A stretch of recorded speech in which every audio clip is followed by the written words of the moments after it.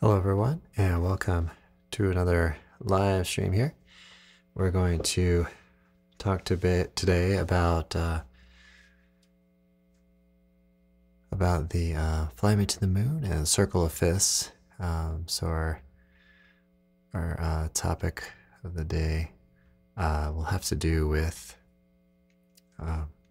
theory and fingerboard kind of knowledge. So that's going to be the thing today. So I'm also making this a part of a podcast series, so you can check out the audio only if you like your podcast. So start out by doing a little of playing, and as we go through, let's think about the circle of fifths on this. So we're listening for a general root movement that has to do with that sort of sound, and we talked a little bit about this in the not so distant past here. So I'll start out by doing a little playing here.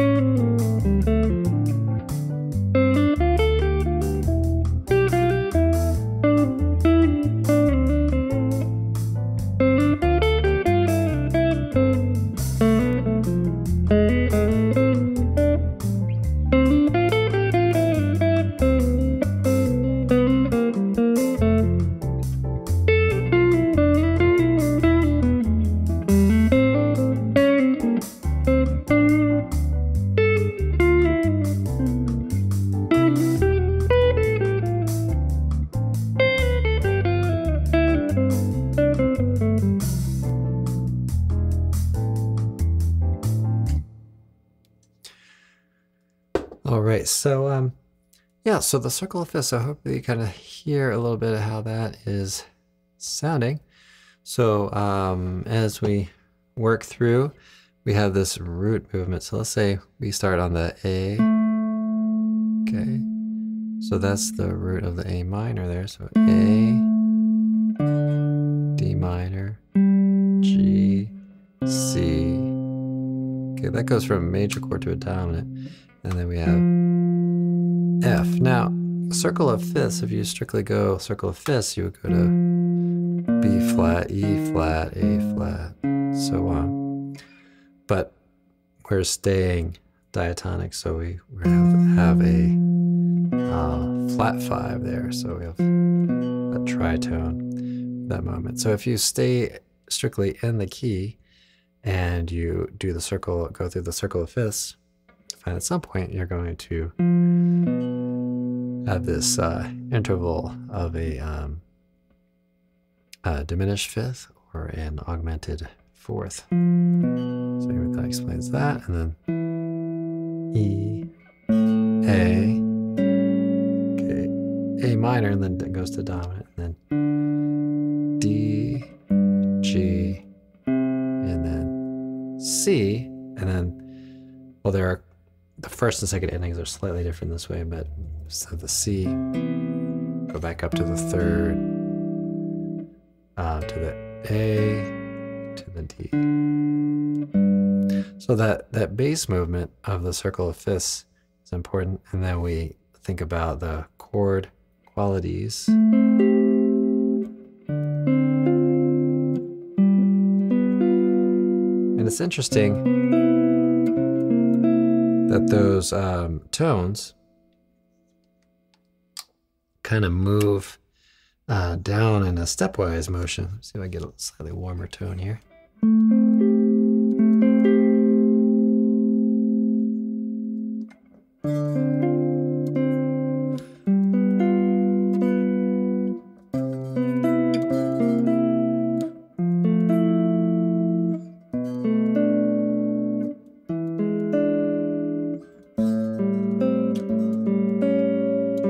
There, kind of raises up a little bit.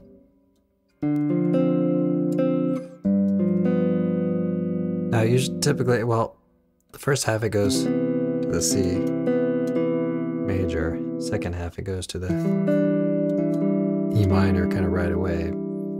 But then it follows that same circle of fifths, kind of back. So it's important to just understand that the bass movement can move with these very large intervals, and then the tones in the chord can move in kind of a stepwise motion, generally moving downward at least most of the time. So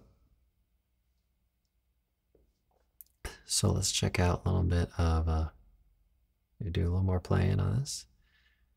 And drop out the keyboards there for a little bit. And so let's think about, we talked about the bass movement. Let's think a little bit about some of those chord movements. So play through some of those.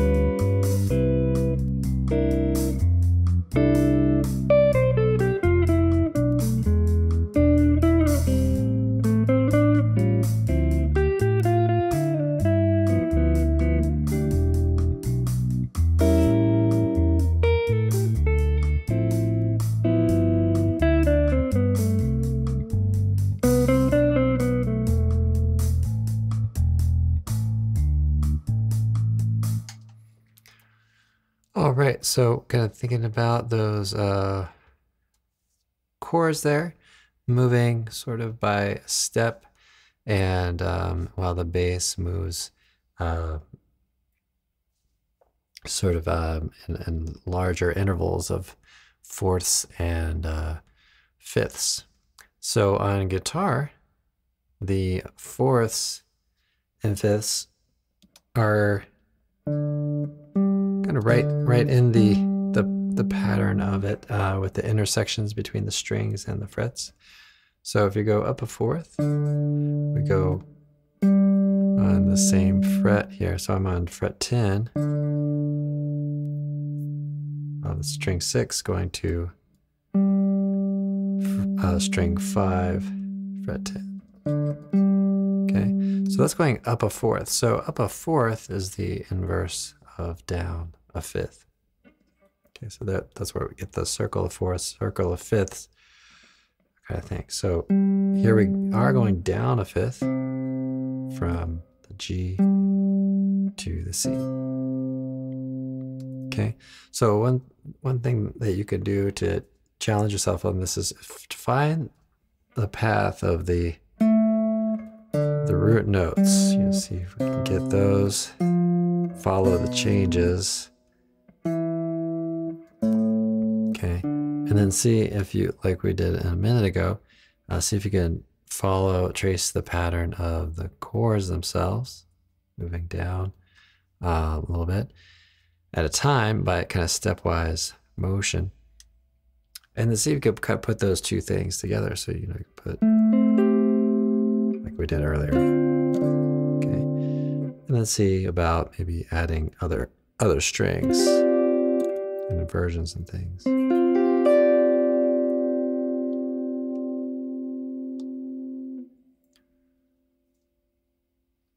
All right. So then when it comes to a single line playing, kind of move in various directions, you know, so you can go up, go down, move sort of evenly in any direction that you'd like to.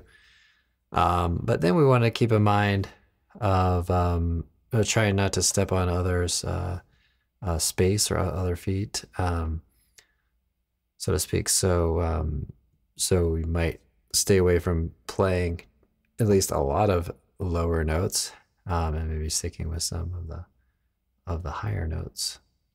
Let's play through it. All right, so let's do a little more playing. And of course, you could practice doing the circle of fifths on any string combinations. It's also kind of a cool way to find some interesting chords and things as well, which maybe we'll talk about after this little playing break here.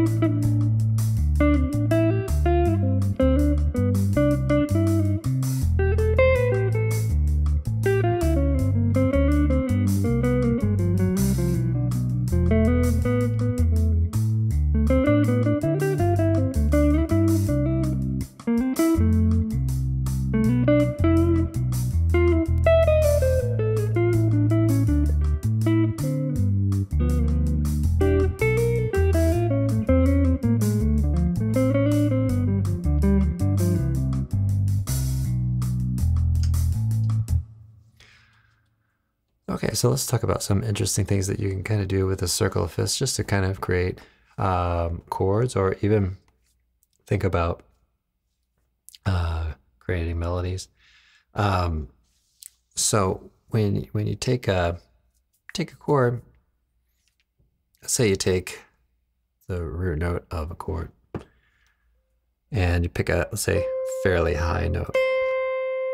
So we'll say this, and we go down. We could go up fifths, okay, but we're going to go down fourths, okay. So that's sort of the inverse of that. So go down.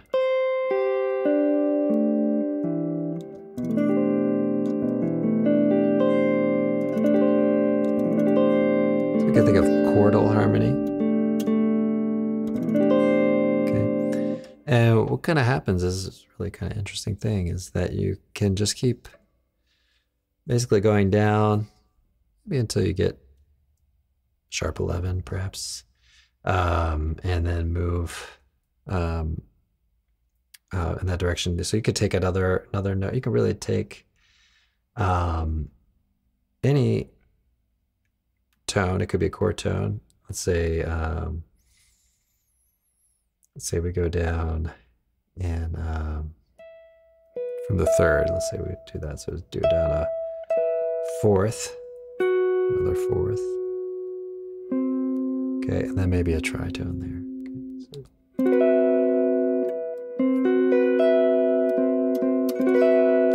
so we end up kind of getting back to our root note. So you can take different segments of this kind of idea. So let's say we start on the fifth of the chord of C major. So there I'm going down. Let's see if we can. Let's take it down an octave here. So we have the fifth, 9, 6, 3, 7. Right. You start going real low. You just have to be cautious, I guess, about what your environment is. If it's kind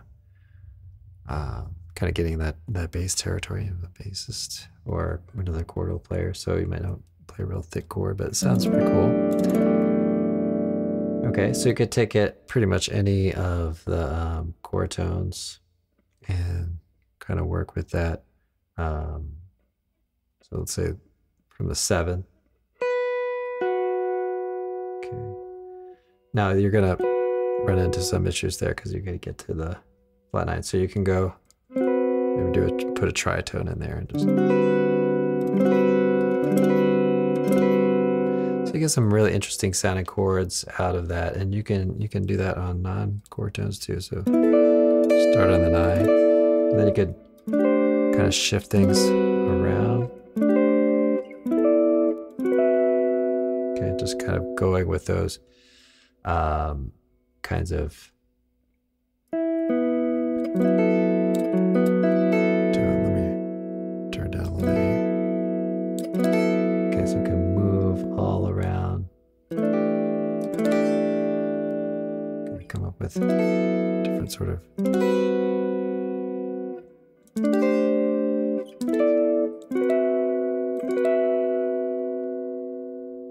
Chordal harmony. Okay, so a circle of fifths as well, in a sense. So another sort of interesting kind of thing is to take it in a melodic sense. You could definitely play those same things as single notes, but kind of the idea behind some of the pentatonic type scales are kind of based on stacked fifths, ascending. So like C, G, D, A, E. You kind of compress those notes, right, and you get this major pentatonic scale. So some really interesting kinds of things, and you'll find a lot of tunes to think about with the circle of fifths. All right, everybody, well, thanks again for checking out this talk, and I hope you enjoyed it. And I will see you all in the next one. Have a great practice session.